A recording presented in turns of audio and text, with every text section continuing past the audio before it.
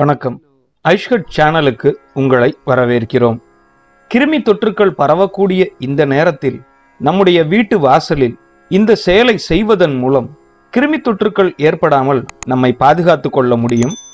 ஐஷ்கட் சேனலை சப்ஸ்கிரைப் பண்ணிக்கோங்க. பக்கத்தில் இருக்கிற பெல் ஐகானை பிரஸ் பண்ணிக்கோங்க.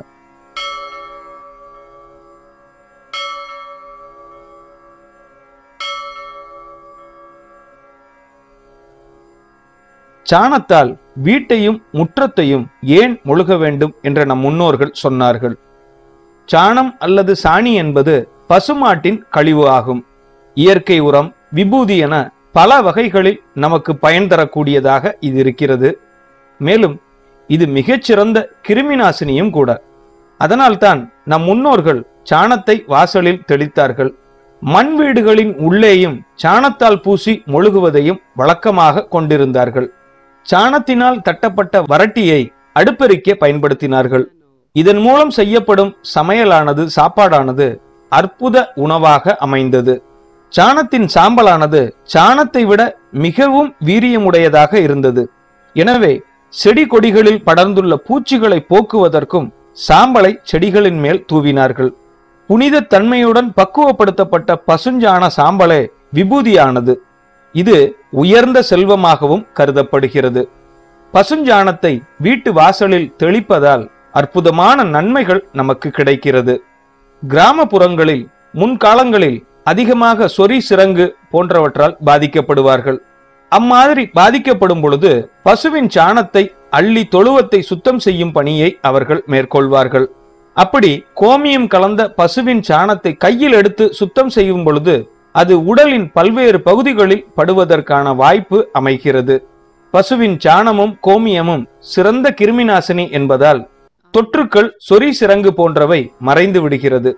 மாட்டின் சாணத்தை வீட்டில் மொழுகுவதால் வெளியிலிருந்து வரக்கூடிய கெட்ட உணர்வுகள் மற்றும் கண் திருஷ்டிகள் போன்றவை அடக்கப்படுகின்றது. நாம் வெளியே சென்று வீட்டிற்கு வரும் பொழுது நம்முடைய கால்களில் கிருமிகள் தொற்றி இருக்கும். பசுவின் சாணத்தால் மொழுகப்பட்ட வாசலை நாம் மிதிக்கும் பொழுது அந்த கிருமிகளானது அழிக்கப்படுகின்றது. பசுவின் சாணமானது கிருமியின் ஆற்றலை, வீரியத்தை ஒடுக்கும் தன்மை பெற்றதாக இருக்கிறது. கிருமிகளின் விஷத்தை ஒடுக்கும் வல்லமை மாட்டின் சாணத்திற்கு உண்டு. இதனால்தான் நம் முன்னோர்கள் மாட்டின் சாணத்தை வீட்டில் தெளி என்றார்கள்.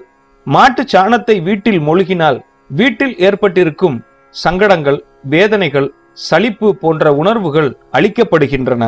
பிரம்ம முகூர்த்தத்தில் விடியற்காலை வேளையில் பசுஞ்சாணத்தால் வீட்டையும் முற்றத்தையும் மொழுக வேண்டும். கிருமிகளை ஒழிக்கும் திறனும் நச்சுத்தன்மைகளை முறிக்கும் திறனும் பசுஞ்சாணத்திற்கு உண்டு. ஆகவே முற்றத்தை பசுஞ்சாணத்தால் மொழுகி வெண்ணிற பொடியால் கோலமிட்டு செம்மண் பட்டைகளால் அலங்காரம் செய்வதன் மூலம் அந்த இடத்தில் மும்மூர்த்திகளும் பிரசன்னமாகி விடுகிறார்கள். கோலத்தின் வெண்மையானது பிரம்மனையும், பசுமை நிறமானது விஷ்ணுவையும், செம்மை நிறமானது சிவனையும் குறிக்கிறது. கிராமப்புறங்களில் பசுவின் சாணத்தை வீட்டு சுவற்றில் வரட்டியாக தட்டியிருப்பார்கள். இது அருமையான பாதுகாப்பு கவசமாகும். அதாவது வெளியிலிருந்து வரக்கூடிய நோய் கிருமிகளை அழிக்கக்கூடிய ஆற்றல் பெற்றதாக அந்த வீடு மாறிவிடும். அதனால்தான் வீட்டு சுவர்களில் மாட்டின் சாணத்தை வரட்டியாக தட்டி வைத்தார்கள். ஆகவே அந்த முறையை இக்கட்டான இந்த சூழ்நிலையில் நாமும் கடைபிடித்து வீட்டு வாசலில் தினந்தோறும் பிரம்ம முகூர்த்த வேளையில் தெளித்து வரக்கூடிய கிருமி தொற்றிலிருந்து நம்மை பரிபூர்ணமாக பாதுகாத்துக் கொள்வோம். மேலும் தகவல் அறிய ஐஷ்கட் சேனலை சப்ஸ்கிரைப் பண்ணுங்க, ஷேர் பண்ணுங்க. நன்றி.